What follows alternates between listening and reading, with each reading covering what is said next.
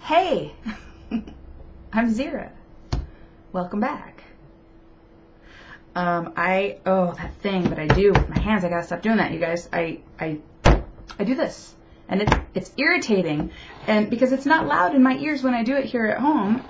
You know, the house, I guess, absorbs the sound, but that little camera of mine picks up every little thing. I have to stop. I gotta get out of that habit. All right. Let's try to do this without doing that. So, I am Zira. This is the Love of the Dark podcast, and that is my phone, which won't stop going off. I'm going to turn it down so that it shuts up while I'm doing this. Okay. Anyway, Love of the Dark. I'm Zira. I'm known as Love of the Dark on Ravelry, here, on DeviantArt, lots of different places. On Instagram, however, I'm ZZZ, like zebra, ZZZIRAAA. I just did it again. Oh my god. This is going to be a really hard habit to break. The flopping of the hands. Ah! Alright, I'll do my best, I swear. So, I am not one of the lucky ones. Let me go back and explain that, because I'm totally lucky. That's ridiculous. I am so lucky, it's not even funny. For crying out loud, my partner is a massage therapist. Let that sink in for just a minute. Yeah, I'm damn lucky. I'm spoiled is what I am. But what I meant to say is that I do not yet have the luxury of staying home to make crafting a full-time endeavor. I watch a lot of podcasts, and sometimes it's easy to put myself down for not having, 2 pairs of socks and a sweater and a half a dozen cat toys and 6 new bags done in between, like, each 1 week episode, like some of you guys have. But, that's fine. It just dawned on me that some of these folks have a situation that allows for that kind of productivity, and I just don't. So I don't need to put myself down for it. I just need to do what I can do in the time that I've got to do it. And that's all there is. Stop doing that thing. Arrgh. Anyway. No pressure. No judgment. I don't need to be judging myself over that. I judge myself on enough other things. I don't need to be dolloping that on top of the pile. Okay? All right. I feel better now. And how about you? You may be one of those folks that do stay home and maybe you still don't get all that stuff done. You shouldn't knock yourself down for not living up to a standard that doesn't fit with your reality, right? Yeah. So anyway, I feel like this will be kind of a short thing today just because I don't have a whole lot to share with you, and I'll tell you, I'll tell you why later. I swear I'm going to stop. Oh God. There's this other thing that I do. I rescue animals. Sort of.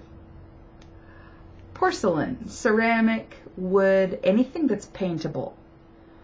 I find these just god-awful, terribly painted, old granny-looking just atrocities. And no offense to old grannies. I'm technically old enough to be a granny. So thank you, my dear daughter, for not making me that. But, I'm there. Anyway, these things sometimes have the worst paint jobs you've ever seen, and they just look horrible. And of course, no wonder they're in the dumpster, or they're, at an estate sale and someone's selling it for 25 cents. Nobody loves it. Nobody needs it or wants it. Because it's ugly. Jeez. All you gotta do is give it a little fresh coat of paint for some new life. Death? Ooh, look at this. Oh my gosh.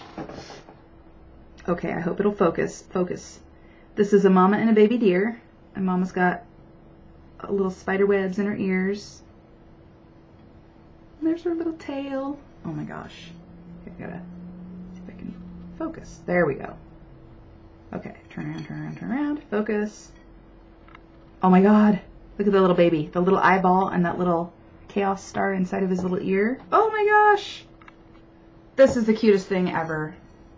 And it was hideous before. It had this really awful floral, stupid, like, floral fabric decoupaged onto it. It was terrible. Nobody would love it. Anyway, and then, okay, so there's one more that I want to share with you. I know this is not fiber related. It's okay. You're going to live. I'm going to live. We're all going to live for a while.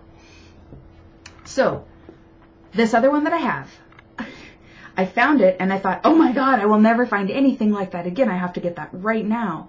And it was several years ago. And then a couple of days ago, I was at my local Goodwill, and what did I find but her twin? Holy cow. So I want to show you her twin because I have not painted her yet to give you an idea of what she looked like before. Okay, ready? I hope this doesn't blow out too bad with my crazy lighting. Oh my God, she's a pregnant mama piggy. Look at those boobies. They're all poofy, ready to be nursed on. Oh my God. Right? So ridiculous. So she's laying there with her little, she's just relaxing. Pardon me. So, this is what I did to her little twin. Mama Piggy with babies inside. Look at the little piggy fetuses. Focus thing, focus. There we go. Little piggy fetuses in her tummy. Can you get over that? And her pretty little sugar skull face with her little spider webs and her little spider for luck. And her little backbone with her curly little tail. Woo! I'm backwards. Can you get over her? I can't. She is just too adorable. So, she's going to have a twin sister. They'll have different markings, but that's the other thing I do that isn't, you know, crafty or isn't fiber related. Is that. So, yeah. Tell me what you think. If you like them, give me a thumbs up, please. Other works in progress. I don't have a lot today, I'll tell you. Oh, that's not a whip. Yeah, that is a whip. Okay, so first of all, this one is in this adorable little, I don't know what these are called. I think it's called an origami fold bag. I looked them up because I wanted to make more of these after I got this. I wanted to make more for myself, but I couldn't find exactly the pattern. But it's got like petals on top, and it just kind of gathers itself up. It's really, really cute. And my friend on Ravelry, Lynette G on Ravelry, made this bag for me as it was one of the swappy swap things that we do in one of our groups. And I absolutely love it. That's when it's flat. So it's kind of like it's almost like one of those little things. I can't remember what those are called from your childhood. You know exactly what I'm talking about though. It's kind of like one of those. Super beautiful. So there's that. That's a pretty gift from her. And then the work in progress that's inside of it is my hand spun. It's 50% merino, and this ball is a mess right now because I had to unwind it and rewind it. My cats were messing with it. Anyway, 50% merino wool and 50% alpaca. The white is merino and the brown is alpaca. So I spun them individually and then plied the two together. I'd never done anything like that before. I didn't know if it would work, and I think it worked pretty well. I would call it a thick and thin, except that it's not. It's more like a thick and thicker. It's pretty fat yarn. But this is what I'm making with it. It's going to be a hat. I mean, it is a hat. It's just not a finished hat. Whee, I'll put it on for a minute. It's super cute. It's my own pattern. It's got columns of, oh, you can see the cable. Yeah, it's got columns of cables and ribs. I've seen lots kind of like this, but I'm just doing this as I go, winging it. And the decreases are happening at this point. I don't like a very long hat. I kind of like them to sit right about eyebrow length and then just hit at the very base of my hairline. I don't really care too much for the ones that you can like fold up. I don't know. Those just seem like boy hats to me, and I like girl hats, and this is more of a girl hat, but I know that really doesn't make any sense. There's no such thing as a boy hat or a girl hat. Hats are for heads, not vaginas or penises. So there's that. I hope I don't get my channel shut down for those two words. Anyhow, there's that work in progress. Excited about that. My other work in progress is my Find Your Fade. And I was going to be done with it today, and I was really excited. And last night, as I was knitting on it, and I was like, I've got maybe that much more to go. I'm so close. I'm just going to finish it. I went to kind of lay it out upon myself, like blanket style, as I'm knitting on it. And I was looking at it and I'm like, something's not right. Oh, shit. You know what I did? So between, there's G, A, B, C, D, E, F, G. There's 7 colorways, okay? In between E and F, you're supposed to knit a certain amount in between each one, right? So in between E and F, where you're blending one into the other, and then you move on with F, I forgot to move on with F, and I went directly from the blending of colors into the eyelet pattern of the next. Oh my gosh. So it's, you know, that much too short. Oh my God. I was just like, I'm going to put this down now. I'm going to put this away. I'm going to go to sleep. I'm going to have some good dreams. I'm going to wake up in the morning and not tear my freaking hair out. Which I didn't. I ended up, I thought, well, maybe, you know what, maybe I'll just change it up and I'll just add those 15 rows in now and maybe kind of change up the pattern of the color blending. And then I was like, forget that. I haven't done that throughout the entire project. So why would I start doing that now? That's ridiculous. So I ripped back to the previous garter stitch section, which is maybe 2 or 3 hours worth of work total. Probably 2, 3 because I was watching Netflix at the time, and I'm not one of those that can really knit and watch a TV show. I can listen to a show and look up once in a while, knit, and look up once in a while. But I can't like knit while I'm like looking straight ahead because I drop stitches and then I get really pissed. It's just ridiculous. If you can do that, oh, I bow to you. You're so great. Anyway, so, oh, stop doing that, Sierra. God, I'm never going to get used to not doing that. Anyway, those are my works in progress right now that I care to talk about. When I'm done with this fade, which should be tonight or tomorrow, because I'm going to, after this thing, I'm going to get on it and I'm going to get it done. I've got my taxes done. I don't have anything else to do all day, so I'm going to do it. I'm going to finish it. Grr. And then after that, I'm going to go back to this doodle bug shawl. I didn't mention it in the last podcast because I didn't want to be like, oh, the woes. But Lynette G, the gal who made me that beautiful bag, also had me test knit a pattern for her. And I got so distracted and so lost so many times in it that I just freaked out and quit. I was like, forget it. I can't do it. I just am not going to do this. And the thing is, it's not that difficult of a pattern. I've done way more difficult things. It's beautiful. And I really would like to be able to finish that for her. So I think as soon as I finish this fade, I'm going to go ahead and give it another try. And what I did, the pattern itself, I think, the font that was, and this sounds really silly. Oh yeah, sure, blame it on the font, Zira. But honestly, the font is very fine and it's a very pale color. And I'm used to kind of a bolder, blacker font. So I went through the whole thing and I reworked the font itself into a way that I can read it better. And I think that's going to save my keister, and I think that's going to help me actually be able to finish that thing. Right about now, oh, I do have water. I was like, I really wish I had water.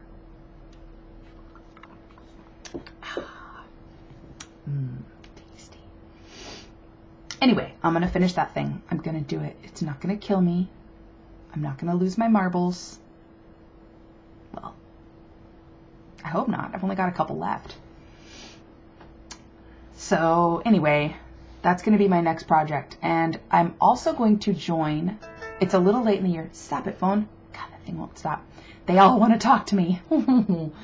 I want to start the box of socks knit along that is being hosted by Vine, by Kristen from Vine. And I don't think it's too late. I knit socks really quickly.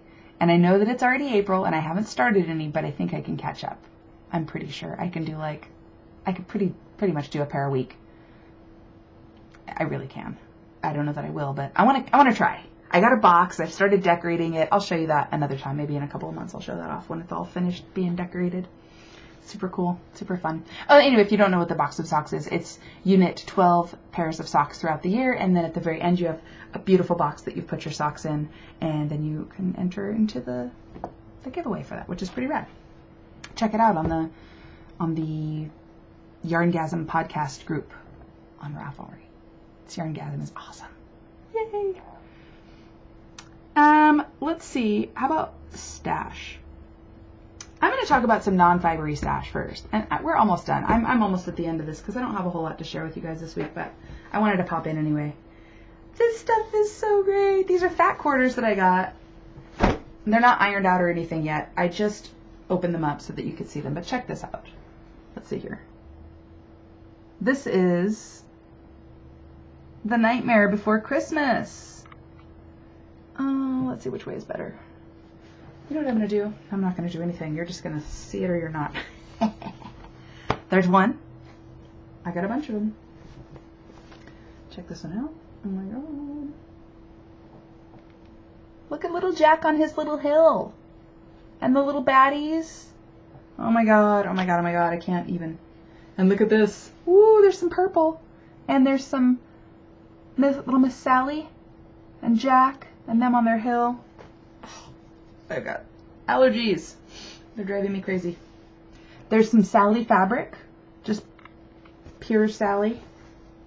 There we go. In her little coffin-shaped mirror with her little fish bones and sewing needles. Oh my god. Here's some more. Oh my god. Some of the Halloween Town kids and the spooky stuff. Oh my god. Oh my god. These are going to make so many adorable little bags. And I might make myself a new needle roll out of some of these. Oh my god. No, I'm not going to do that. I hate needle rolls. I hate them. I've had one for like 10 years and I hate it. I don't hardly ever use it because I hate it because it sucks. Oh my god. Jack. Look, you've got Lock, Shock, and Barrel in this one, and the Mayor, and the Oogie Boogie Man, and Zero. Oh my god. Oh my god. I'm going to use one of these fabrics to line that bag from last week that I talked about, my the entomology sling purse with the big spider on the front. Maybe I'll use this one for that. Just Jack faces. That would be super, super cute. And the gray on that is a little bit of a reddish gray. It's on that end of the spectrum as far as grays go, so that would work pretty well. Oh, ready? Woo, look at that brightness. Creepy Jack. And then I got several, I'm not going to unravel each one of these, you guys, but I got some coordinating fabrics to go with all of those. La. Yes, that's that, and that's that. And I have just 2 more things to show you. I don't think I have anything else funny to say, or charming, or witty, or even smart to say this week. But I do have some handspun yarn. So this turned out to be, you know what, I should weigh these. I have a drug scale, I guess it's called. It's not a kitchen scale. It measures down to like grams. So yeah, it's a drug scale. I have one of those. And I don't know where it is right now, so I can't tell you how much this weighs. I'm going to guess that this is probably about 70 grams. Somewhere between 60 and 70 grams. But it is merino and alpaca. It's an overspun single, moderately thick and thin, 84 yards. It's really soft. And there's like, you can see in here, there's some pinks and purples and blues. Ooh. So good. A little bit fuzzy, a little bit of a halo from that black alpaca. That's right. That's right. And the next one I have probably weighs 4 ounces. 4 ounces? No, not 4 ounces. 2 ounces. Probably 2 full ounces. Maybe 3. I don't know. I'm guessing. I'm guessing, and I don't even know what an ounce weighs. Why should I guess? I don't know. This is 4 ounces, damn it. Look at the size of that thing. It's gigantic. And it's fluffy, fat, delicious yarn, and it's plied with a beautiful metallic. No, it's not. It's plied. I'm sorry, this is the wrong one. It's plied with a cotton. It's plied with a cotton thread. It's not a metallic cotton thread like the other one is, but that's okay. But it's oh, it's so many pretty colors. This is this was a bat that I dizzed off of my hackle. And it's got wool, silk, cotton, locks, different kinds of long locks. It's got bamboo. It's got some ramie in it. some sparkle. It's got a bunch of stuff. It's like the kitchen sink of yarns. And it's pretty soft. I'm kind of surprised how soft it is. Even with that cotton ply string or whatever. But it's pretty. It's beautiful and soft and fluffy. That makes me happy. So those are the things I have today for you. Yay! Let's see. What do you want to see? You want to see something particular? Let me know. Leave it in the show notes. Or leave the show notes. I don't even have the right words, guys. I'm such a noob. Leave it in the notes. Leave me a note down there where you do. Let me know if there's anything in particular you want to see. I guess I could show you like my pattern stash. I'm probably not going to do that. That's ridiculous. It's ridiculous. I will never knit every pattern that I have. I have binder upon binder. I have a library of patterns, because if I find a pattern that I like, I save it, I print it out, and I put it in a plastic protector, and I put it in a binder in the appropriate place. They're all organized. It's very neat and tidy, unlike the rest of my life. Yeah, that's all I got for you today. I hope you have a lovely day. I hope you're having an awesome week. Be crafty, make some things, and join my Ravelry group. I figured I'd start a Ravelry group since I have the podcast. Leave me a note to stop doing the dang thing with my hands. Don't do that, Zira. My Ravelry group is Love of the Dark Fiber Arts. Look it up. It's in there. Join, chatter, have some fun. I will hope that at some point in the near future, before the summer is over, I would like to start a knit-along, and I would like to have some giveaways. So that'll be coming. It's not right now, but it's coming. Have a great week, guys. Bye.